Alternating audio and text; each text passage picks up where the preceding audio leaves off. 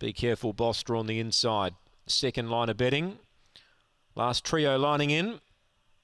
Race number 4. We get the quaddie underway in the 5th. This is over the 388. Set to run. Favourite wears yellow. Velocity Bettino. Let's see how she jumps. They're set. Ready.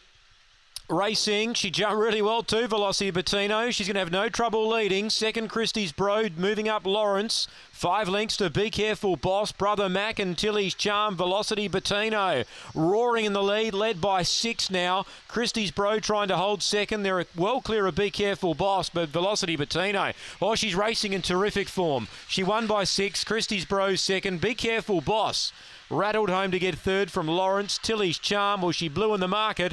She ran second last, and Brother Mac last to clock in. Time is 22:04.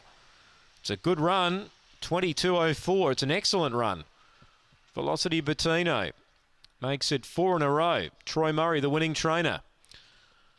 4 is second, Christie's Bro, and 1 third, Be Careful Boss, doing its best work late. 7 Lawrence gets 4th, 22:04, 7.5 the winning margin.